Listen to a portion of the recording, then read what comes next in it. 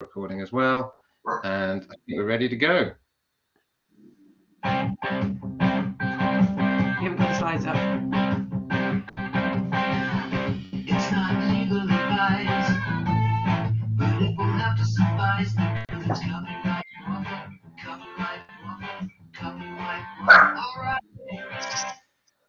Good morning, everybody. This is the 55th webinar that we've run for the Copyright and Online Learning Special Interest Group. So I'm Chris Morrison. And I'm Jane Secker, and we are the co-chairs of the Old Special Interest Group for Copyright and Online Learning, as you said, and we've been hosting these webinars now since March 2020. And we're very excited to be in our new basement studio. Which is why I've just temporarily taken the slides down so that you can see us in all the glory, and we'll come back to that in a moment. Yes. So let's crack on with what we're talking about today. Another excellent lineup. We've got some really interesting bits of copyright news. We've got some fantastic guests. Again, special feature on the book Navigating Copyright for Libraries, Purpose and Scope.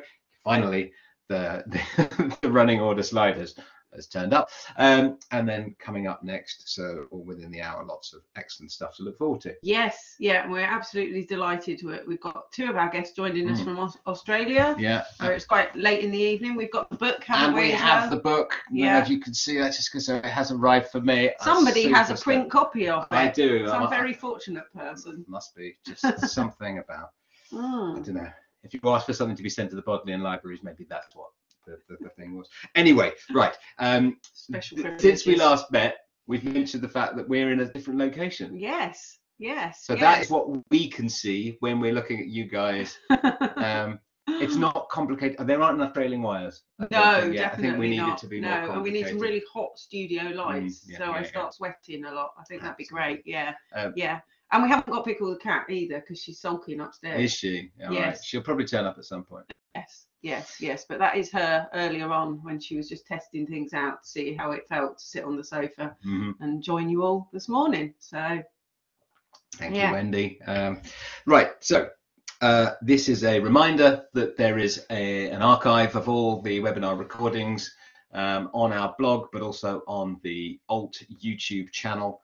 There is a special playlist. I shall pop those in the chat right now. Webinar. So previous ones, and we've had a whole range of excellent speakers. I'm sure many of you are aware of them, and we have very pleased to have returning guests as well. So we're on to this next item.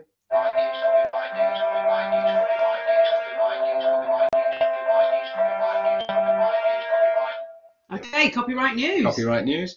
We've got a couple of items today, haven't we?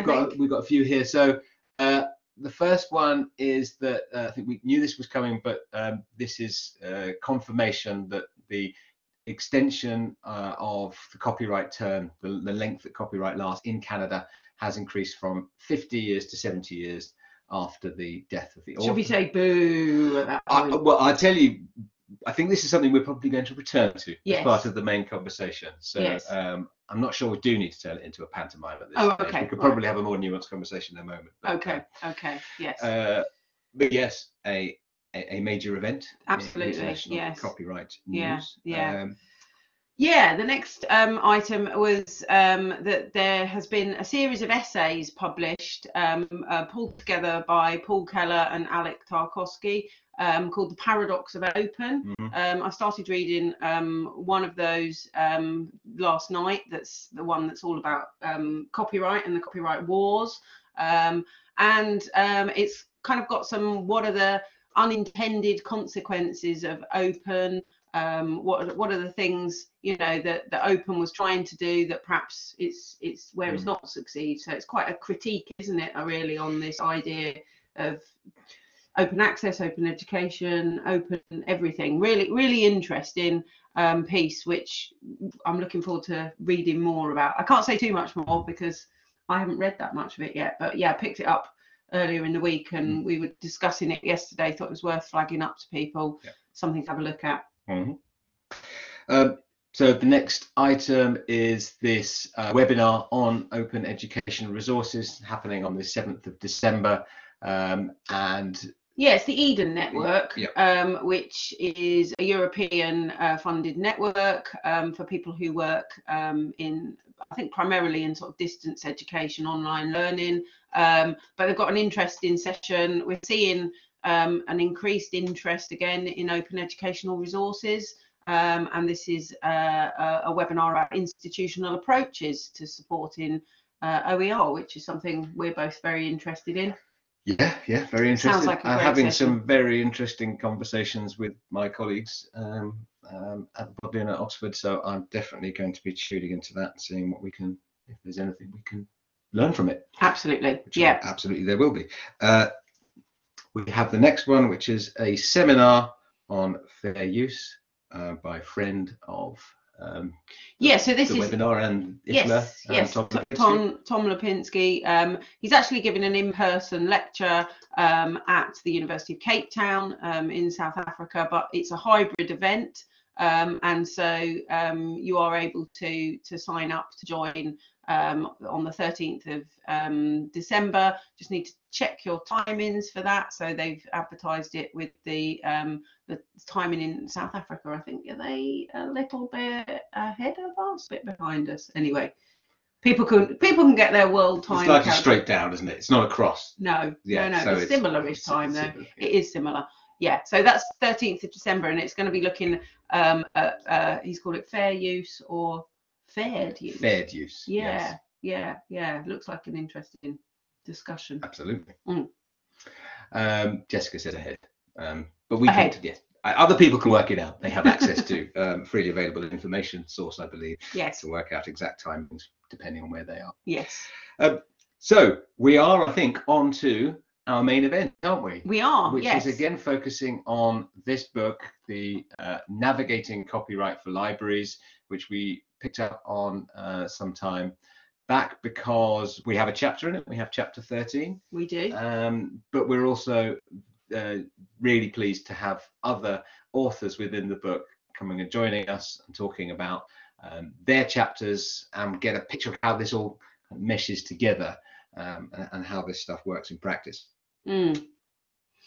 Yes, and we are really delighted to actually have one of the editors of the book, Jessica Coates, our friend who's at the National Library of Australia, where she's the senior rights advisor, who's going to be joining us, and we'll hear a bit about how the book came about from Jessica.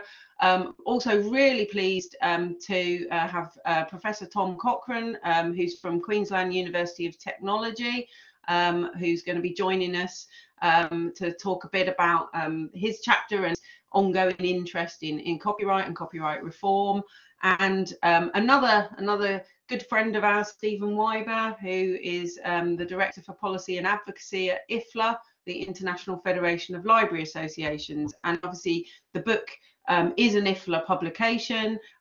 Stephen wrote one of the chapters, particularly looking at WIPO and the work that WIPO has done to lobby and advocate for the rights of libraries when it comes to copyright. So really looking forward to hearing from our very esteemed guests, and we're very delighted that they can join us. So welcome one and all. I'll stop sharing the slide so we can see you. Yes, and I think we're going to go to Jessica first, if that's okay. So hi Jessica, we've done a bit of a sound check. We know you, we can hear you, and it would be great if you could just say a bit. Chris is waving the book around at the moment. He's waving the book at you. Time. Yeah.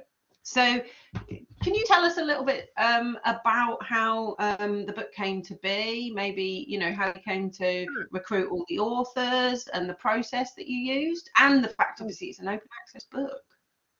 Yeah, essentially the book was conceived of, I think, all the way back in about 2019.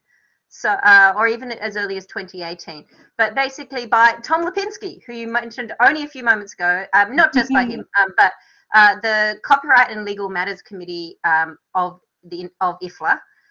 Essentially, Tom was one of the main members. He was the person who took it on to start off with, but that group decided that it really was important as part of the series publication series that IFLA has been putting together to have one focused on copyright. It's obviously such a major issue for libraries and archives and everybody. And the committee, you know, had a lot of really some top world experts on it. And so they really felt that they could source this and it would be a useful tool. So the conversation started, and some planning about how it should be structured, etc., all started. And we kicked in, transferred the editors a little bit, and we were just ready to hit about the end of 2019. We were all ready to go and start working on this book. Basically luckily it was all happening online anyway, and it was it was deliberately global, and you know, a lot of effort was put into sourcing authors from every continent, every inhabited continent, but as much as we could. So we just kept going through, but it did mean that I think that having COVID and the lockdowns did make the process much harder. I'm really still in absolute awe of all the authors who were able to continue to produce the chapters and all that kind of thing. We as editors were meeting every few months and then every few weeks at different points and all that kind of thing, and you would get to hear how hard it was for people in all different parts of the world. So we are so grateful for everybody that they were able to achieve this in such a hard time for so many people. But they did. So essentially where the authors were sourced from was contacts with the CLM committee, and you know, the library copyright community is pretty connected around the world. A lot of effort, as I said, was put into sourcing people from different parts of the world, but also both legal practitioners, people like me and others who are lawyers working in the field, but also librarians. It was really important to us that we did have you know, practitioners and academics, so people of all with different perspectives on the copyright and libraries thing. So eventually we end up with 20 chapters, which is just amazing that we managed to get quite so much, covering everything from the basics of copyright, which me and Tom wrote on primarily, all the way through to some of the hottest topics, you know, the latest issues. And that was one of the best things, having a lot of the academics and people like yourselves, sorry, I should point out both of you are, of course, authors as well, who were really in the forefront and doing research in the area. So it was really great to have such a broad range of people in the book. But as you said, right from the very start, one of the biggest focus and probably the prime goal that we had for the book was for it to be open access.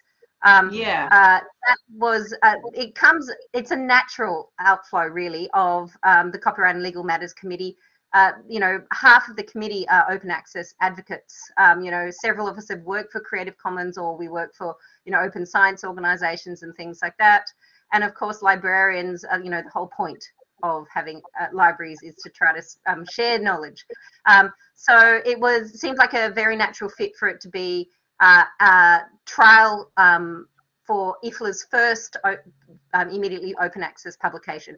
And it was really great that IFLA was really supportive of that. They were able to provide funding to help support the openness and negotiate with De Gruyter's, and De Gruyter's was very supportive as well.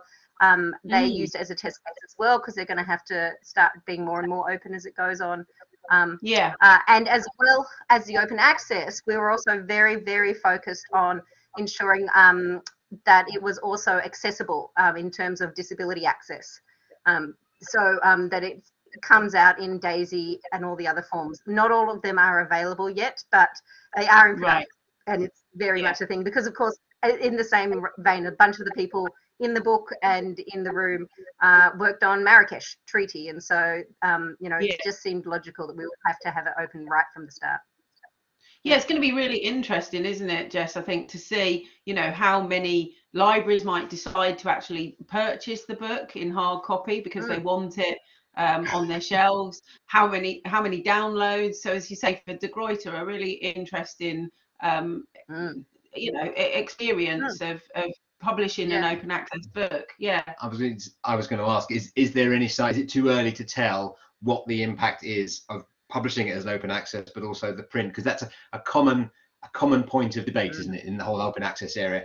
if I make it open access, no one will buy no it. one will buy it, and it's getting rid of the idea of the book. I mean, I have to say, actually I'm going to keep doing this. Actually holding it in my hand makes it's a different experience. There we go.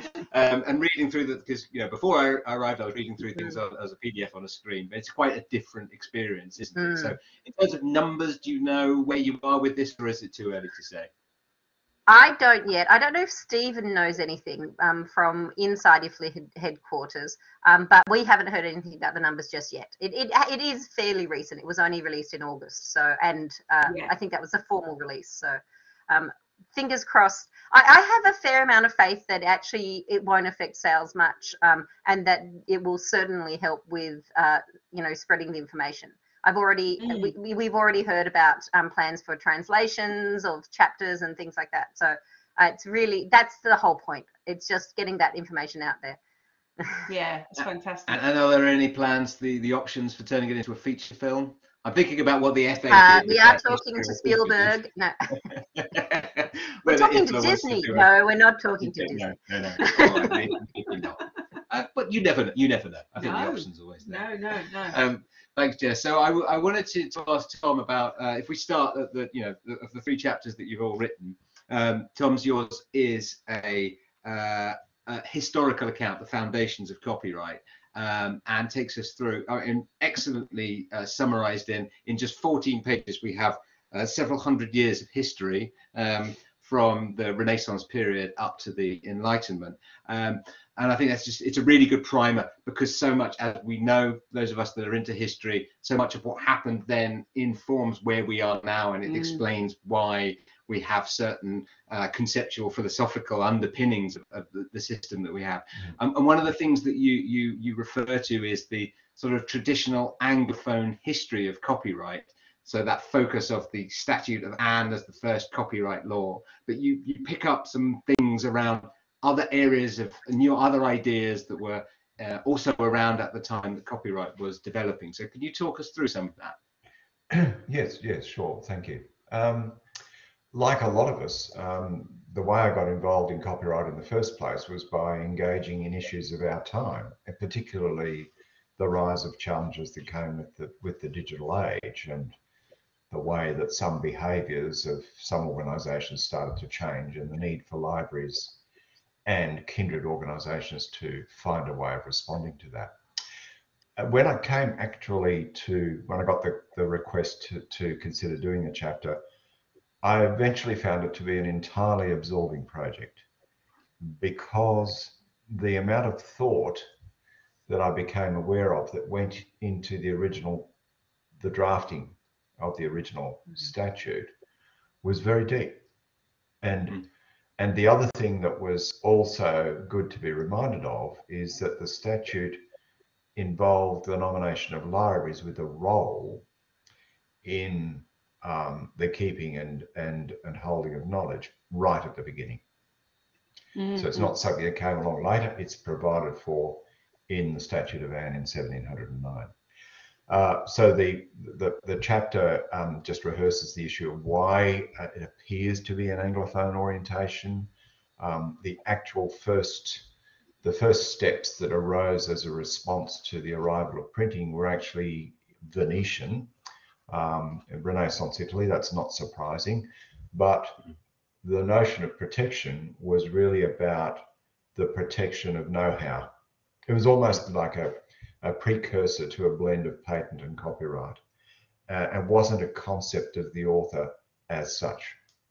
But then neither was it as it developed over the next 200 years in Tudor and Stuart England. So that was really about the role of the stationer companies in a relationship they had with the Crown, which had outcomes for both. For the Crown, it was the ability to enroll this private group in the control of information, but essentially in censorship. And in turn, the stationers got economic protection for their work. And all of that evolved, I'm just going over what's mostly in the chapter there, Chris, but all of that evolved into a period which was also where there's quite a bit of change of thinking And that also corresponds with civil turmoil in England. It's the mid 17th century.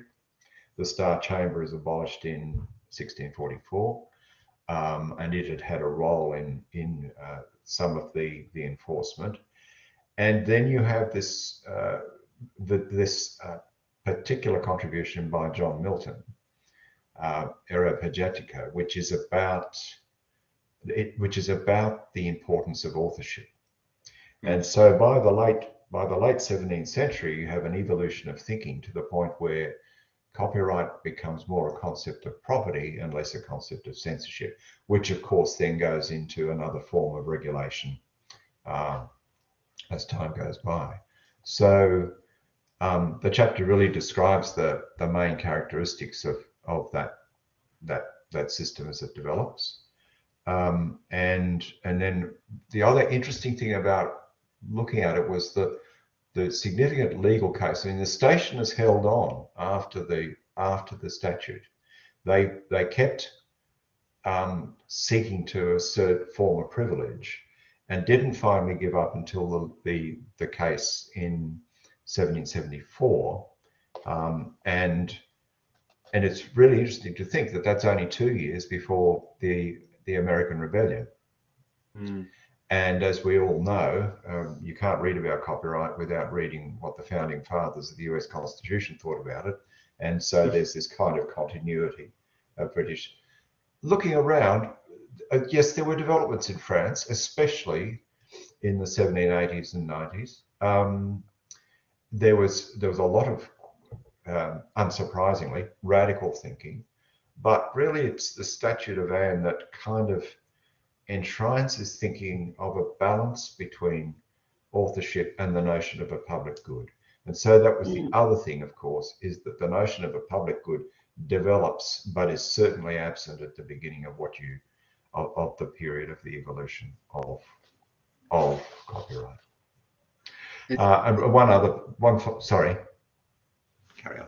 Yeah, one final thing about the chapter is that it became interesting also to consider the arguments proposed by Pamela Samuelson in some of her work, which is just briefly described towards the end of the chapter under the heading Back to the Future, which is that if you look at what the Statute of Anne provided right back at the beginning, at this basic beginning, we've seen a steady move away from that in various ways over the next 300 years, so that there are certain similarities between what concerned commentators, especially from the library and kindred organisation point of view, have to say about copyright now, and some of the trends that the statute was more or less addressing with a view to developing balance, and that set of characteristics is really interesting to review, because although it might sound odd, a lot of the current desire for reform would simply be no more than establish the intent of the original statute. It's a fascinating process. The thing that at the moment I'm reading The Dawn of Everything by Wyber and Wengrove, which is the account of the sort of prehistory of human civilization, and actually looking at that again and saying those stories that we have come to accept, and about the way that the Enlightenment came along and the Enlightenment thinkers introduced all these different concepts, is actually an incorrect statement of what was happening. And even though the parallels aren't necessarily exactly aligned, I think there's a sense in a historical context that we are so sophisticated now. We've got all these sophisticated things, we've worked it out, and everybody throughout history was mistaken because they were ignorant, because they don't know what we know now. Whereas actually what happens throughout history is people actually think very deeply, and there's very rich process of discussion and debate about how things work. And that if you actually look into prehistory, it's not just that they were dunces that didn't know anything about computers. They were thinking about the underpinning conceptual things around how you would want a law to regulate creativity and production of it and consumption of it. Yeah. And we can learn a great deal from that. Yes, yeah. I mean, it's worth remembering that the changes associated with the statute included the notion that the state no longer had a regulatory role in publication, but also that the right to acquire copyright could be exercised by all persons. So, and also, of course, there were limitations on the duration and so on, 14 years, renewable once, it had to be registered and those things. But of course, in that clause, the availability of copyright being acquired lay the future for publishers. Because of course, that's how it works. So it probably didn't take too long for some of the stationers, which really is a word that's almost interchangeable with publishers by this time, to figure out, the authors still want dissemination, and control of dissemination is with the control of the technology. So absolutely. Yeah, it comes across really clearly, I think, the impact that technology's always had on copyright right from the outset. But I was really interested, Tom, in the part in the chapter where you pick up, I think it was in some of the German states where they didn't actually have any regulation, they didn't have any copyright, and it kind of publishing flourished, didn't it, I think? And it's quite an interesting... That's the theory, yes. I haven't seen it rigorously tested, but yes, it was an interesting argument to come across that in 19th century Germany, part of the advancement of science was the greater availability of it. Yeah. In published form. Yeah, very interesting. So if we look to where we are now, Jess, your chapter then picks up, so you're handing on the baton from where Tom's taken us all the way up to the Enlightenment, and then we're now in the period of the modern age and mass communication technology, and then copyright just goes and then expands and fills all the gaps. Do you want to talk us through that process?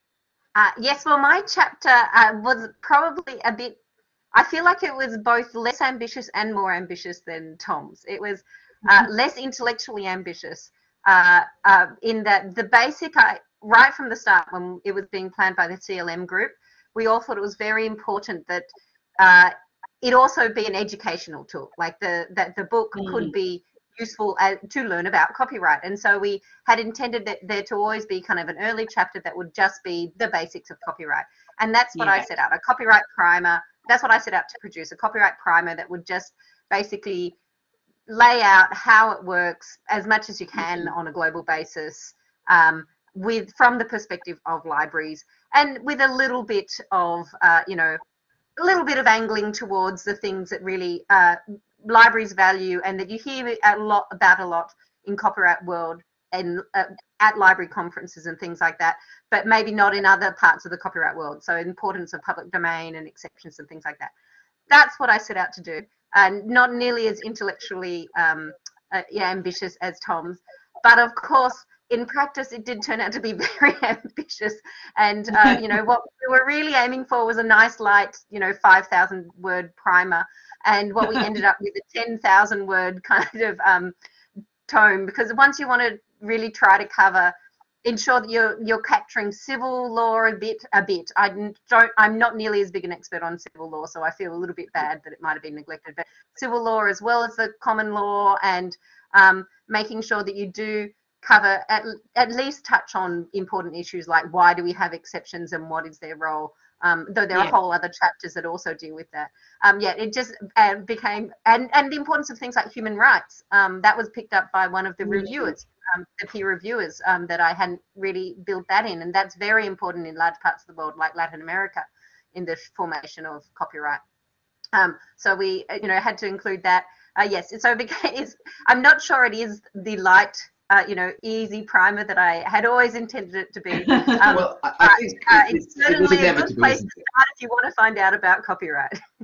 I would say that I think there's only so light I think you can make copyright if you want it to actually have any use and any substance. And I think what you've done with your chapter is you've got it as a historical narrative, so it does pick up that, so it's kind of easy to follow from that perspective. It is also stating the facts about how copyright law works, but because it's not just doing it in bullet point list, because it's got that narrative structure, but also because it does have some kind of conceptual frameworks where you're not just presenting the law as it is, but saying, well, certain laws fit into these sorts of categories. So, I mean, I think it's a real achievement that you've put it all together. And I think it really is that excellent primer of kind of where we are now and how we got here from the dawn of copyright law itself.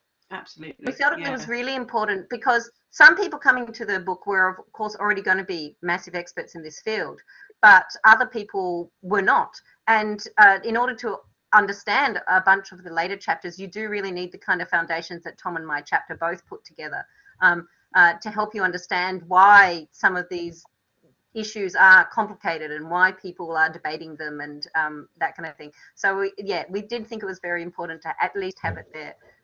I am quite keen on the idea, and I think CLM has genuinely talked about this, about editing it. It is open access after all. Everybody else should feel free to as well, to try to create a lighter version, like, just try to pull out the higher one. Especially, once you've written something once, it's always much easier to make it shorter the second time. Yeah. I think if there was a graphic novel version. Tom, yes, do you want to come in? Yeah. I think if there's a basic message, from beginning as you flow through, it is that once the principles are established, all of the argument and tension has been where the balance should be. So the principle of a public good, the advancement of learning, to use the language of the time, on the one side, and due recognition to the author on the other, was all it was. And what happens is the author actually gradually turns into the publisher more and more, until that's an enormous industry. And then that compounded with the arrival of new technologies. The other interesting thing about this is it's an error to think that we live in our lifetimes in the age of the rapid arrival of new technologies. They actually arrived with great speed in the second half of the 19th century. And that's what started to attract a lot of attention. So that then had the effect of moving the balance as well. That's definitely was definitely one of my messages all the way through, that in many ways, like most copyright reform for centuries has been a response to technology. And the reason why the last 20 years has been so hard is because there's been such technological change. Like it's a real challenge to people from both sides. And libraries really do, that balance is so crucial to the concept of copyright. To me, balance is really the core principle of copyright, and libraries sit at that point of balance. Like we exactly. Both, as Tom said, we're very, very keen on sharing knowledge. That's always been really a very strong focus of me. But we're also very, very keen on books and authors. We want the industries to continue. Yes. Yeah, and I think the point on technology, when you think about it, is yes, lots of change arrived in the late 19th century, but what's different about now is how many millions of hands technological capability sits in. Absolutely, yeah. This seems like a really good point, though, with you talking about the role of libraries. I think we should bring Stephen in, who wrote his chapter looking specifically at WIPO, the World Intellectual Property Organization, looking at the advocacy work that's been done at WIPO, and you've actually been there, Stephen, haven't you, as well? So you've attended the committee meetings related to copyright. What's it actually like going into WIPO, Stephen, being the voice, the champion for libraries? Oh, wow. So just say apologies right now. For some reason, it seems that my video keeps on getting turned off. So my computer obviously isn't playing ball with the screen. So I apologize. Oh, we could see you a moment ago. Less exciting visual experience than it might otherwise be, especially because I've got exciting curtains going on behind me. Yes. It probably loses its magic quite a lot. I think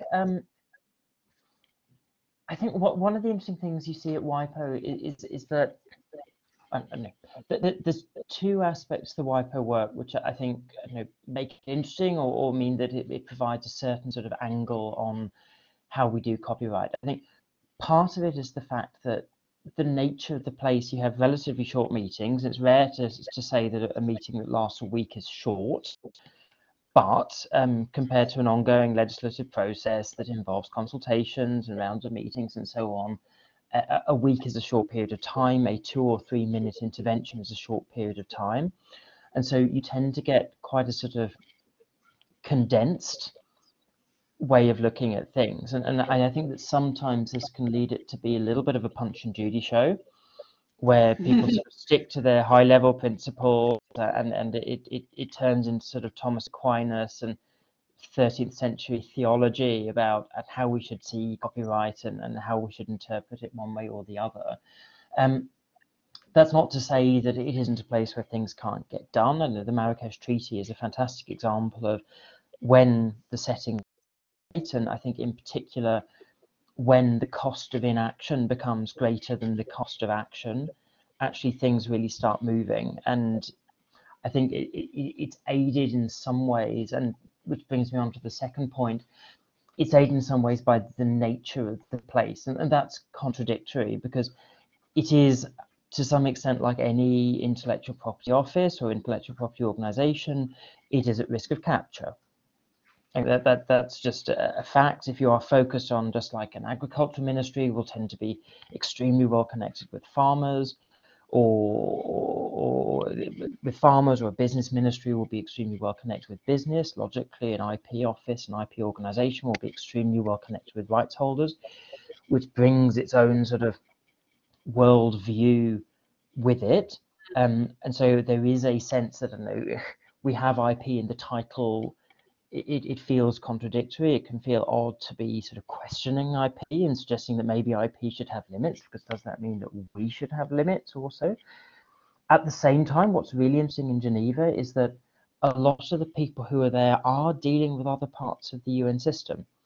And so their day job is to look across the development agenda. And they're also dealing with trade, they're dealing with health, they're dealing with education, they're dealing with the way the internet works. They're dealing with a lot of these broader questions. And that actually can open up some interesting angles, because you actually have people coming along there who, by their nature and professionally, they are supposed to see things in context. And it sort of comes back to these sort of questions about, you know, what is IP for? But it allows you to slightly sort of blow things open, because in the end, these are people who are seeing IP as being one tool in the toolkit. And it's a question for them, well, is this the tool that actually allows us to achieve the goal or not? And in what way do we use the tool in order to achieve the goal? So it means you get some interesting discussions. You get this sort of full-on IP purists that more IP must be good because it's in our name. But you also get a lot of people there who actually are development people, and they're thinking not how can we get more IP, but more how can we make IP work for us and work to actually to help us achieve our goals. So it's all to say it's complicated. It's a mix of complicated and oversimplified, but you get a really interesting insight, and it is a place where things can get done. It's a fascinating insight, because I think those of us looking at that legislative process and the international advocacy more from the outside, I get you mentioned Marrakesh, a great success, but otherwise it seems like there's a certain amount of stalemate. We talk about the broadcast treaty that's been going for decades and not really got anywhere, and then, you know, how easy is it for actually libraries to get their voice heard? I know that the Standing Committee on Copyright and Related Rights was only relatively recently set up, and only relatively recently libraries really able to input into that. So it sounds like it is a place where, even though we don't, you know, it can be quite frustrating, you're saying that it is a place where we can get some successes. So I think a key thing, and this is something that comes out in the chat too, is that there are different things that can get done when you're there. I know, first of all, obviously legal instruments are lovely, and it is absolutely the case that if WIPO comes up with a treaty or something like that, then that provides a it provides a trigger, it provides a stimulus for governments to do things in a way that, I don't know, tragically enough, copyright is not everyone's #1 priority. If you are a small government with limited capacity, you're maybe not going to make copyright the thing you deal with first of all. And so actually having a trigger from above, from on high, in order to actually look at it is helpful. Clearly also Wyber is the only organisation that can actually provide a sensible solution for looking across borders. But there are other things that we do that you can do there. I think we've seen some really interesting work, and especially I can see that Ross is on the call here. The Arcadia Fund's been supporting some work led by the American University in Washington to increase engagement. And actually one of the really interesting things that we've seen about that is actually this, and working through WIPO, has opened up opportunities to go and talk directly with national policymakers and use the proximity, use the lack of barriers that a place like WIPO offers. You don't have to go through 5 layers of secretaries and undersecretaries and oversecretaries and sideways secretaries and whatever in order to reach the decision maker. You can just go and talk to them immediately, hook up, get an, I don't know, get an agreement, get a session, a meeting in the diary, and actually start reaching out through there. So there's an opportunity to use a place like WIPO also to shape the way that people think, to seed ideas, to get people sort of reflecting. And obviously that's not got the same, you know, it's not got the same sort of immediacy and more obvious causality that a treaty has with change, but it opens doors, it makes things possible that may not otherwise be easily done. I see one thing I picked up, sorry, just to come to say that one of the things that I think the library sector gets kind of fobbed off with, isn't it, by not having the legislation, by having these kind of model or soft law and these sort of frameworks, which are sort of the watered down thing that allows us not to get what we want. But it sounds like there is the value, not necessarily that, you know, those are preferable clearly to having those other triggers, but that there is a value in getting some of those conversations happening. And Jessica, I'll go to you on that. Well, that's actually, I was about to say, it's a perfect segue to saying that honestly, advocacy was a not so secret goal of the book right from the start. Like, I mean, I think you two build this into your work as well, that CLM was very clear right from the start that we wanted the book to help people understand copyright, librarians understand copyright and what's going on at the moment, but also to be able to advocate in the space. And people need a basic understanding of the law, but they also need to hear what other people have, what are the arguments in favor of the importance of exceptions, what is happening at Wyber. I mean, I think Stephen's chapter is a fairly extreme example because most librarians, most of the people reading the book won't be at WIPO. But by hearing what debate's going on and by hearing, you know, sort of the arguments being put forward by some of the top thinkers in the world, and case studies such as, there's a whole chapter talking about the experience of South Africa, which is so close to being a success story. We're still hoping that it will be a success story. It's just on a knife edge in terms of reform. Yeah, the book was deliberately designed to include this advocacy element and to encourage librarians and anybody else in the space to really think about how, you know, they can change their own local laws to better themselves and their, you know, community. Yeah. Absolutely. And I think, Stephen, coming back to you, you mentioned Ross is on the call today, you mentioned Arcadia, and clearly IFLA heavily involved in the Knowledge Rights 21 project to increase capacity throughout Europe. So presumably this work, your chapter of the book, is a kind of integral part of that project as well.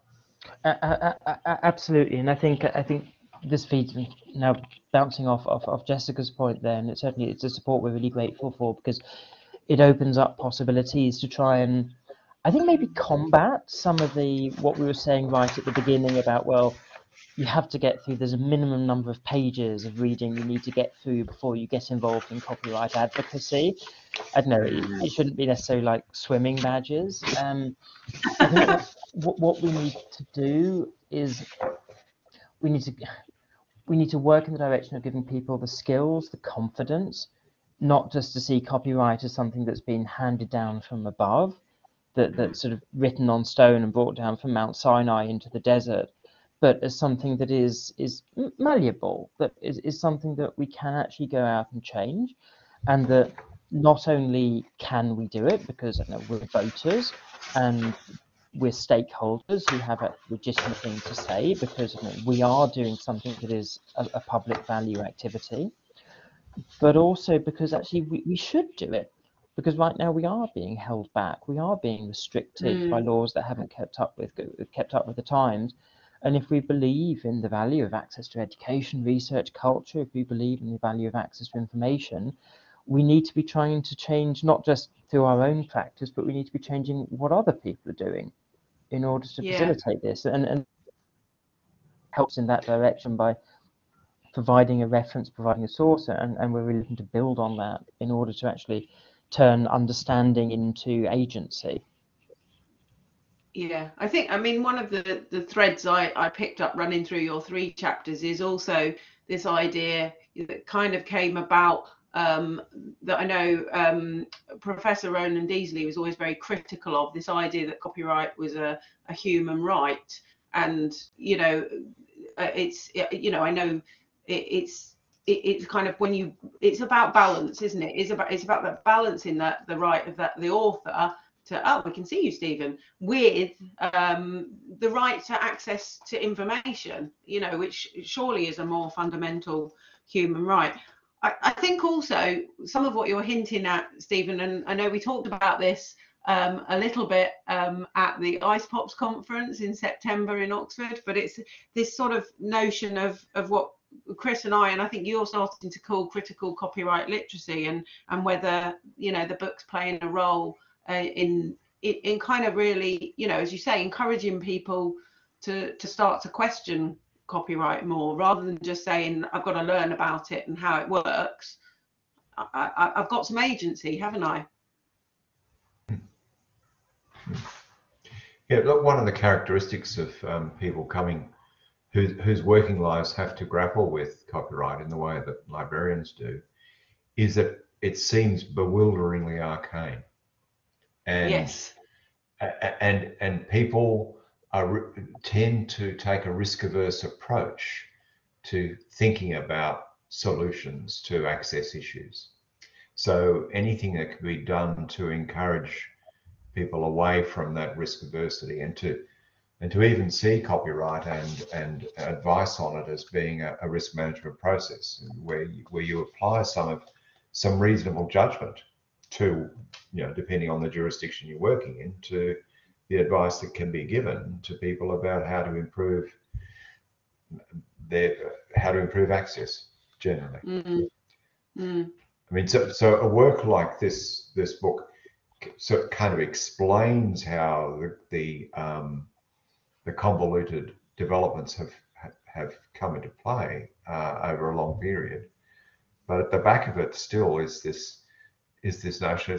When you strip it all away, it's not really that complicated. It's about this balance between the right of creators, etc., and access, and being wise to the fact that as in all periods of history, those who have the ability to gain economically through influencing legal instruments and developing new forms of rights will do that, and that challenge needs to be met by those who are keeping an eye on the main game, which is how society is in total is to move forward in a reasonable way.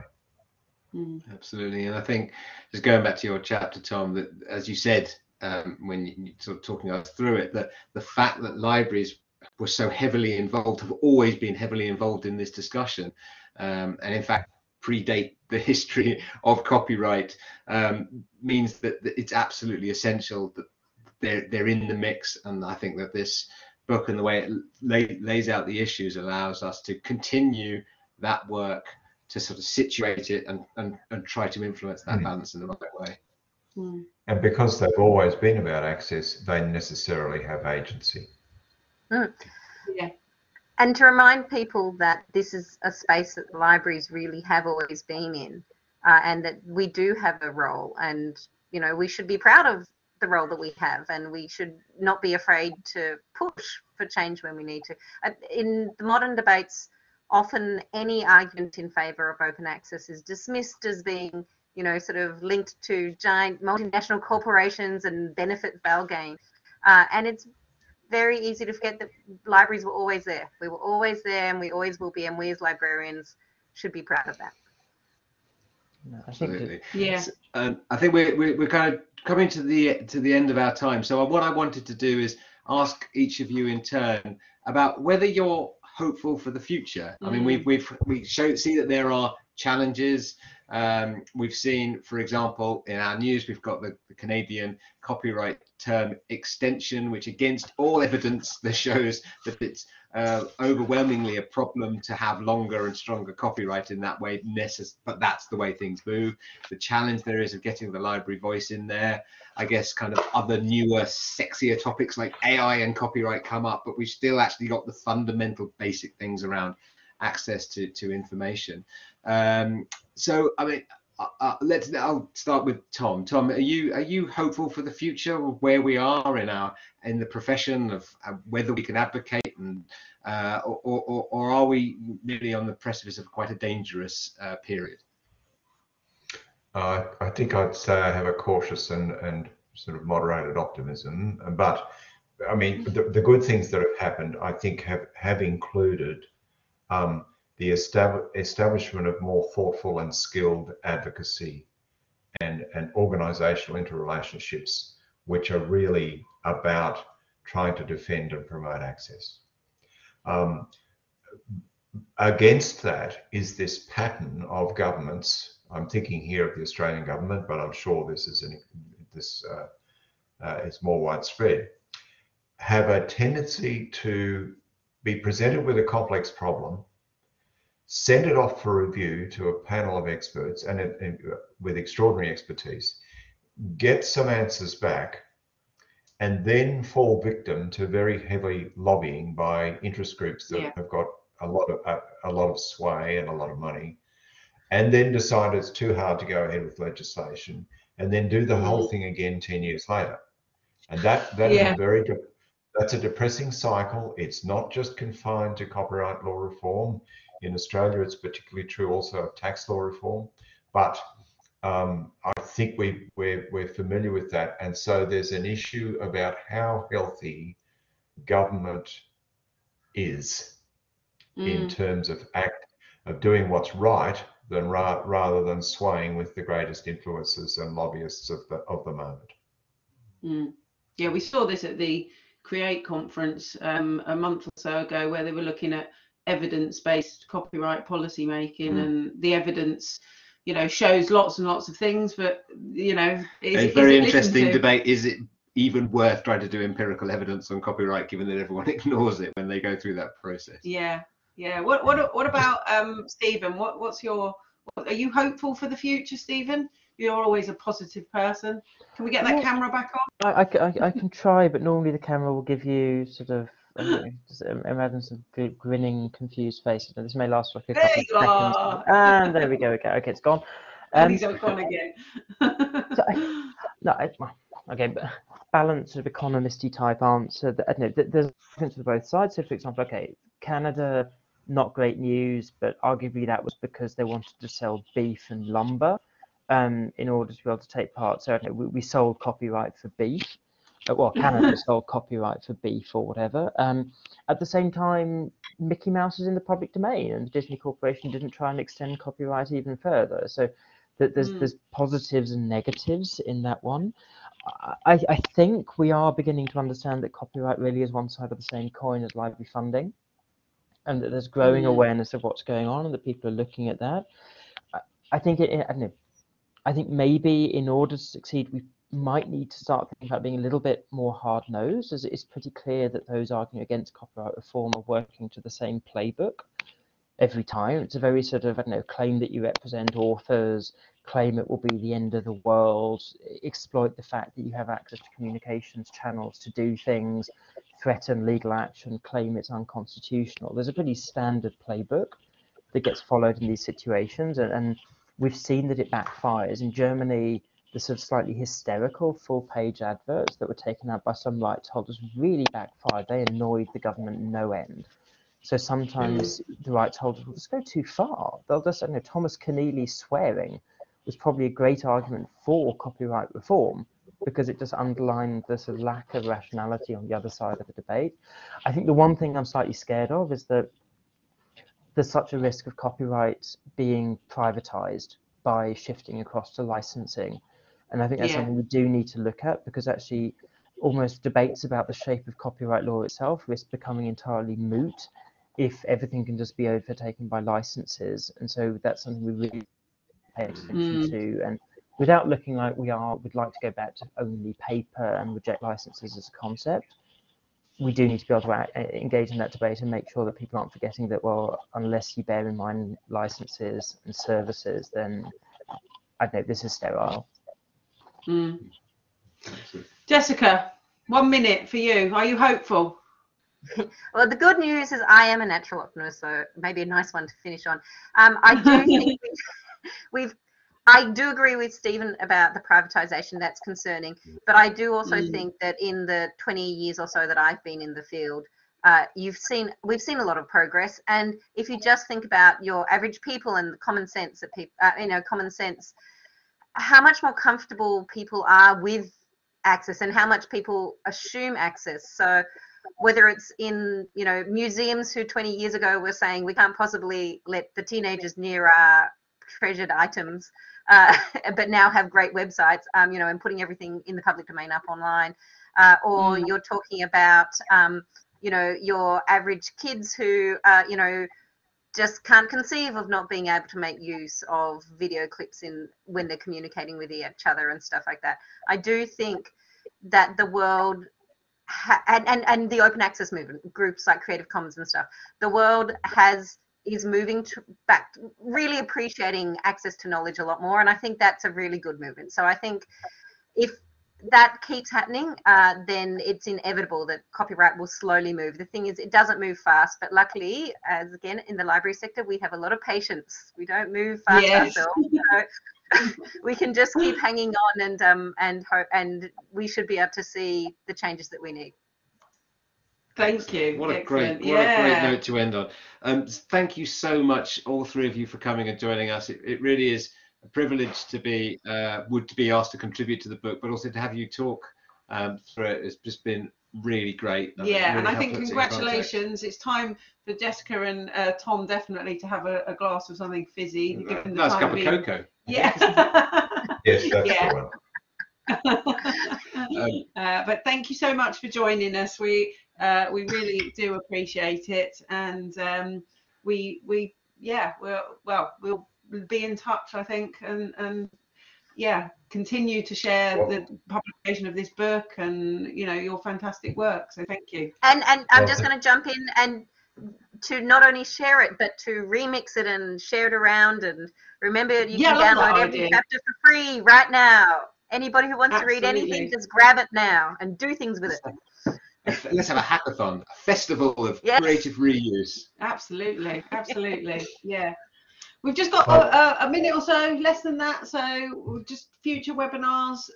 We have been putting together a schedule for our 2023 webinars, and we've got some dates lined up. We're just lining up speakers as well. But we do hope you'll join us in 2 weeks' time for our Christmas festive fun. It may have a small theme related to copyright, but I think it's going to be much more on the fun side, isn't it, Chris? We'll see. It's going to be good. Yes. Absolutely. Yes. But we are going to return to the topic of the Navigating Copyright book as a special treat for the day before my birthday, actually. Then you've permitted me to read, I think, from our chapter, haven't you? Excerpts from our chapter. I don't think that's not quite the format. So we're working out the details, but the plan is to get somebody else to interview us about our chapter. But I think we will be able to reflect on that in the context of this fascinating conversation and what we were saying and how it Absolutely. how all those things come together. Absolutely. So all those speakers TBC, we've got a few names, people saying that they will talk. We definitely are going to talk about the CLA license requirements that the sector needs. Use this format for getting everybody to input into it. Yeah. So we'll be in touch with more information about that with our CNAC hats on. We will. Yes. Excellent. So again, thank you so much. And I know this is now the time, isn't it, for everyone to leave. One last thing. Shall I play the one last thing? Oh yeah, jingle? play it. Okay. It's Christmas. It's we need a little bit of that. Well, next time. Here's the one last thing jingle.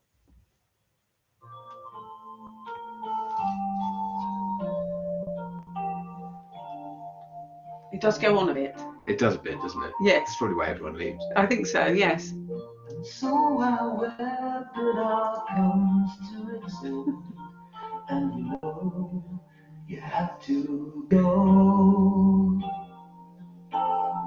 You only set aside enough for this, but there's one more gift we'd like to do a fade out. bestow. One last thing, we know it's time to pay, which time's on its way back. One last thing, we stay around. One last thing, It's painful. Yeah. one last thing. Oh, right. Okay. So that is what the one last thing is that we've been watching the playlist on That's all it Netflix. But it's The a great one fictionalized account. for copyright nerds. Yeah. If you want something on Netflix that's got lots of discussion about the copyright wars, this is the one for you. However accurate it may or may not be. Yes. It's a bit like The Crown, isn't it? Yes. Yes. It does actually go into the future as well. You haven't got to the end. I haven't got to. No. So, and I tell you what happened because of my background in music licensing. When I watched it, I suddenly found myself. It flashed back to the mid 2000s and going, oh, you were traumatized, weren't you? You were slightly traumatized. And the part where they go into STIM and they have that conversation with the licensing person. I mean, it wasn't quite like that, but it wasn't entirely unlike that. That was my life. Having people just go, a shame I'm going to change the world. There's a new streaming platform. We're going to make everything. We're going to make Spotify though, Chris. Otherwise, you wouldn't be sitting in this basement with me. So, okay, so thank you so much. I think we could stop.